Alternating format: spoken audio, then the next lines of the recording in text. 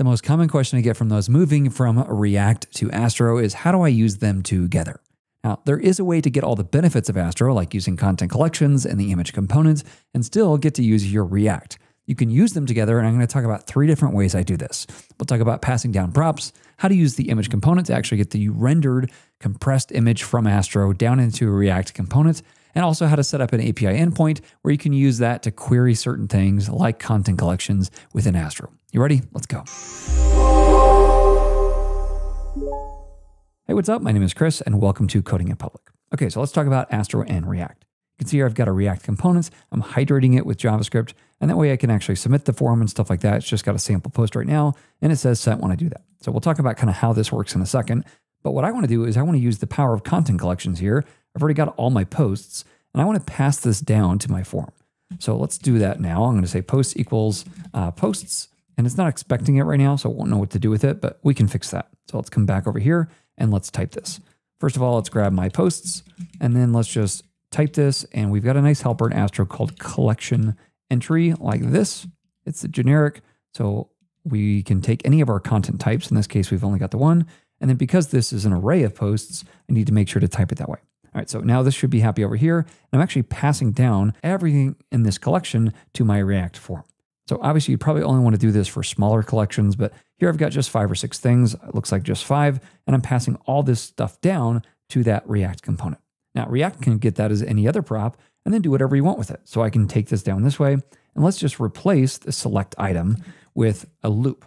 So I'll say posts.map, and I simply want to return that select item. Obviously we need to change a few things here. So the first thing I want to do is add the value here. In this case, I'm just going to use the ID of the post, post.id, which is a slugified version, essentially, in this case, of the actual blog post file. Now we need the same thing here for the key because I'm in React land. So I'll say post.id. And then obviously we don't want it to say sample for everything. Let's change this out to say post.data. In this case, we'll use the title. So just like that, it's actually gotten all this stuff down into the React component. Now I can come over here and click, and look at that. All these posts are showing up. So cool. So that's the first kind of way to interact with Astro stuff and React. Now, the second thing I want to talk about is how to work with images. Now, you might know that Astro gives you some nice helpers for images. In fact, if I come over here and I inspect this right here, you'll notice I've got this nice like minified image right here. I can even do more and add a source set. I've actually done a video on Astro images recently, but you'll see it adds loading lazy and decoding async and a couple of other things as well that are really nice. So what if I want to use that kind of rendering engine, but pass that down to React? Once again, you can simply use a prop. So let's go ahead and do that. All right, so over here, you'll notice that I'm using the Astro image component, and I've imported the image up here, and then I'm simply rendering it with this image component. Now this will render to an HTML image tag, but it has all those optimizations we just saw. So let's go ahead and try this. Let's come down here. We'll say image, and we'll pass the entire image like this down to React. So let's see if we can grab that over here. We'll call this image as well. And I'll come in here and we'll have image which be type of image. So we need to actually think about this a little bit differently. And there may be a way to do this that I just don't know, but the way I've always done this with React is instead of passing down the component, you actually render it all to the static strings you need, and then you compile it yourself inside of your React. So let's come back over here. Instead of passing along the entire image, I want to actually use the get image function. Now what this will allow is for us to actually render everything we need with Astro and then pass those rendered assets down to React. So I'll call this rendered image, and then let's just simply await here get image. This is a function we get from Astro where we can actually render out everything we need. And we need to pass a few things along here. So that blog image right here, we'll just pass the whole import along as the SRC. And then the alt here, we'll say like blog image 1. And then finally, we can set a width and height as well. So let's do that. Let's do like 250, and let's copy this down, and we'll change the height as well. Okay, so that's everything we need to actually render this image. This is what we now want to pass down this way. So this rendered image will now get down, and you'll notice that it's type get image result. If I come back over here, we can change this to get image result, and you'll notice I actually do get typing for this from Astro. In other words, Astro exposes this type so you'll know exactly what's on the object that you're getting here. So let's come down this way, and let's comment this out, come back inside here. We're going to take the im dot, and notice I've got everything I need. The source set, whatever else I might want to use. I'm going to use the alt here, and then we might as well just use the width and height as well. And notice just like that, it shows up over this way. Maybe let's move this down. How about like down here? There we go. That looks a little bit better. So now you can see I can select these. I've got these being passed down as props, and I've also passed down a rendered image directly here. Now we saw the benefits in the Astro kind of world. Let's see what happens once we pass this down. You'll notice we actually get the rendered string of where this will show up in our build. I don't get some of the other helpers. So if I come back over here, you'll notice I've also got other things like loading lazy, decoding async, fetch priority auto. So those are the things I do not get. But of course, I can simply add these here, and maybe I'd have my own image component that does this. So we'll set all these ourselves right now, and then we get all the same benefits. We've got the rendered, actually compressed image file. You can see it's a WebP in this case. And I've got all the other things that I've now manually added. Now, of course, if you're using some kind of image service, this would do it all for you. But if you want to keep stuff local and use Astro's get image function, you can see the power here with combining it with React. Okay, so both of those are just using props. So it's the same kind of idea, obviously just dealing with different types of data, a content collection versus an image. Let's now talk about what you might want if you have a whole section of your app that relies on content collections. So in this case, we just got a few blog posts, these 5 here. And when I hit send, you'll notice if I jump back up top here, we're going to go ahead and grab all that form data. In this case, it would be whatever items we're actually triggering here. You can see this name is ID, it's required. So this name is what will be passed along in that form data. We're passing it along to an action called send email. So let's jump over here. This is just an action I defined that can accept a form. It can take an input optionally here. So maybe we should do that actually. Let's come in here. We'll say Z. This comes from Astro content. We'll take in an object here where we have an ID that is a Z.string. This would be the name of the individual thing. And then we can actually destructure that and get it down here. So ID like this. And I could just come inside here and say that ID. All right, so now you'll see I come down here and I can say something like Markdown Style Guide, hit send, and it says Sent Markdown Style Guide. Now for this third option, I'm simply going to show the basic idea. I actually had a whole app to show you this, but I thought it was too complex. So I want to focus in on kind of the use case here. The idea would be that I come in here and let's do something like send an email. All right, that's what it actually says it'll do here, send me a blog post. And so let's say you say, hey, send me this particular email. Well, what I might have is some kind of React email template, or whatever you're using to construct your emails, and I might want to pass along a bunch of data to that. We'll talk about another scenario in a second, but here there's a few ways you could handle this. You could simply pass along the entire data for that content collection to your React email component or whatever you're using again. That would be the method we've already looked at, passing along props. Sometimes, however, let's say that in this React email, you send along the item you're wanting, but maybe in that email, you're also wanting to loop through a bunch of other items in your content collection, and within that content collection, show a couple of other items that they could have purchased or other books or other posts they could have received. You can see how that gets really messy if you're handling this in your handler here. So sometimes it's actually really useful to just expose an API endpoint that has access to everything you might want. So let me stop talking and actually show you. So let's come over here to Pages. I'm going to create a new folder called API. And inside here, let's create something called post.json.ts. So what we're going to do is expose an endpoint that you can hit and get back data however you want, wherever you want within your application, or in this case, even outside of your application. So we're going to export const. We're going to call this thing post because it'll be a post endpoint. And I've got an API route helper here just for the typing.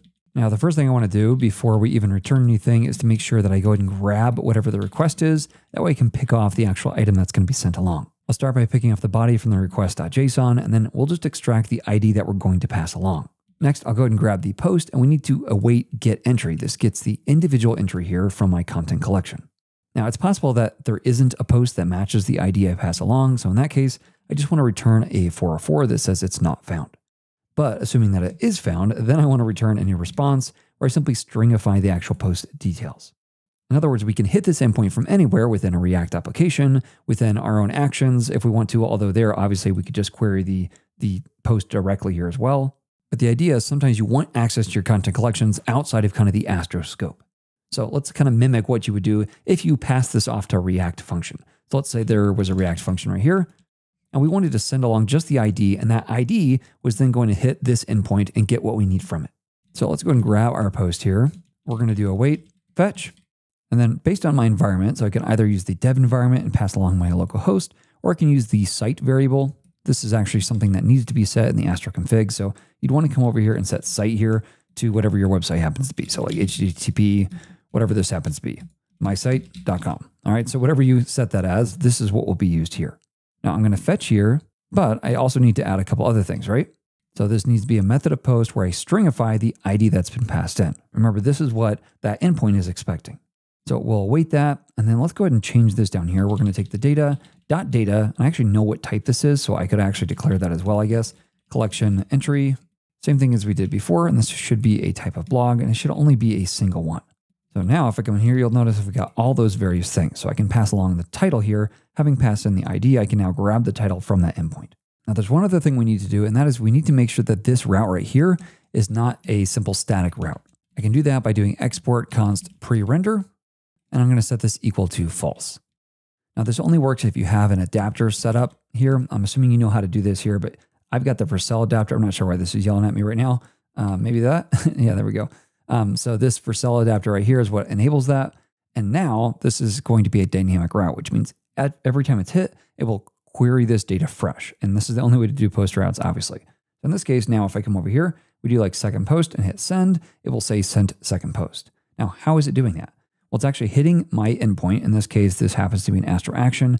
It's then going out and hitting that dynamic API endpoint. It's sending a post request, getting back the fresh data from my content collections. Now, a couple notes here. Because we're using a content collection, this will just be based on build time. So even though this is an SSR route, it's not dynamically grabbing those. It's grabbing them based on the last build. Now, there is something coming called live content collections. In that case, you could use the live content collections over here. And let's say you're using some kind of CMS connected to your content collection. It could query that all live. But those three ways are the ways I end up interacting with React components. Now, the other times I've used this is to like show off a bunch of different like posts, for instance. And I want to have like that whole thing be some kind of React component that can filter and sort and all that kind of stuff. But I want the power of content collections. Well, the nice thing is if you have an endpoint like this, that instead of taking a post request, I'd probably make it a GET request that returns everything in a collection. Then you can actually grab that data, use it in React just by hitting a basic API endpoint like you normally would in React. Before I go, I wanted to mention I'm doing a fundraiser for childhood cancer this month, 2025 of September. You'll notice here that I've got stuff from Vercel or Mux or Cloud Cannon, Neon, all this kind of stuff, my own Astro course, Warp. All this is available to those who actually give. Now, the cool thing is you get to help donate to St. Jude, the actual organization that does all this cancer research that's spread all over the globe. And on top of that, you get a chance to win one of these amazing prizes. And I tell people this every year, but by giving, you almost guarantee yourself to get one of these donation incentives. And a huge thanks to all these sponsors. You can see the details of all those things down this way. I'm trying to raise $5,000 this year. We've already got 546, but you'll notice that this is a very, very ambitious goal based on what we've done in the past, but I think we can do it. You all are so generous every year, and I hope this year will be the exact same. So two things, why St. Jude and how do you win one of these prizes? Well, St. Jude is not just a hospital for kids with cancer, they're a cancer research hospital. They're truly a global organization that freely shares their research. And if you happen to be a patient of St. Jude, they will fly you and your family there, provide for every single penny. You will not spend a dime to be treated. They believe you should focus on getting better and not on hospital bills. They're currently in a big push to help cure childhood cancer globally, especially in countries that don't have as ready access to medical care. So by donating here, you're helping eradicate childhood cancer and other life-threatening diseases all over the globe. Now, you can win one of these by getting a raffle ticket for every $5 you give. At the end of the month, I do a live stream where I raffle these off, and you can get a chance to win one of these. Now, I've got so many prizes this year, it really is going to take a ton of people giving to even get through all these prizes. So if you give at least $5, you've got a really good chance of winning one of these amazing prizes. Well, thanks so much for joining with me and showing your generosity this month. Well, I hope that was a huge help in your understanding of how Astro and React work together. If you have more questions about how they work, I've got a lot more to say between like how to choose which components, like do I use React or do I use Astro, and a bunch more. But let me know down in the comments below what you'd want me to cover. Thanks so much for watching. I'll catch you in the next one. Happy coding.